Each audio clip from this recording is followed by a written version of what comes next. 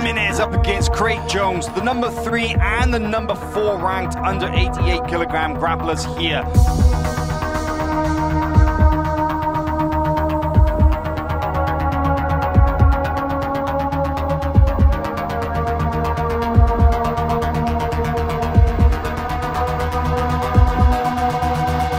There is an interesting weight difference in this match. Craig actually outweighs Roberto by about 24 pounds. After the leg early is Craig Jones, hunting for that leg attack.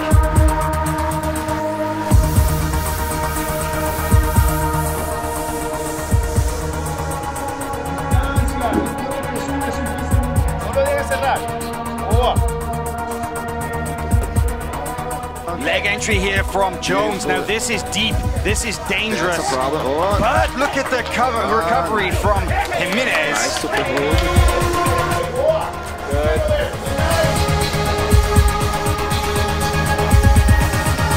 And he's going on the inside heel hook. He has it. He has it. There it is, verbal submission. Craig Jones gets the finish.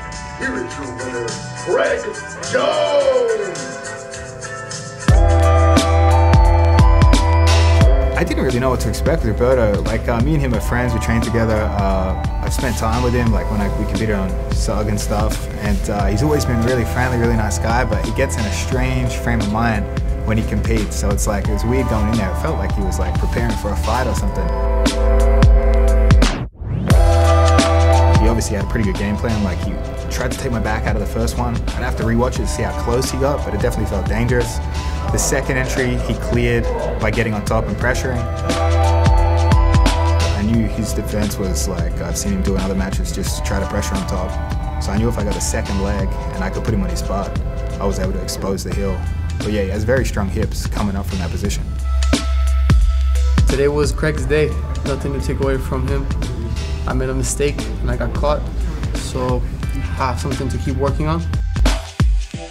Any time that I don't accomplish my goal, which is the submission, or I lose by submission, there's more fire to the train. I'm excited for ADCC.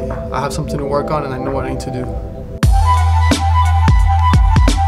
Probably the best show I've done, definitely, at least in our recent memory and stuff, like in terms of the whole experience. Definitely a better rule set.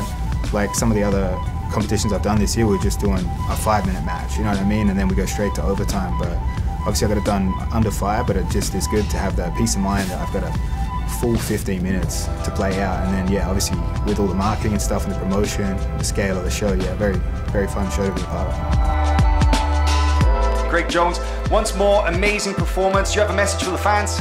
I heard Dylan Dennis is not going to get an ADCC invite unless he takes on sort of a challenger in the division. So I was thinking, if Dylan's knee's good and he really wants to do the next ADCC, maybe we could set that up with the next who's #1.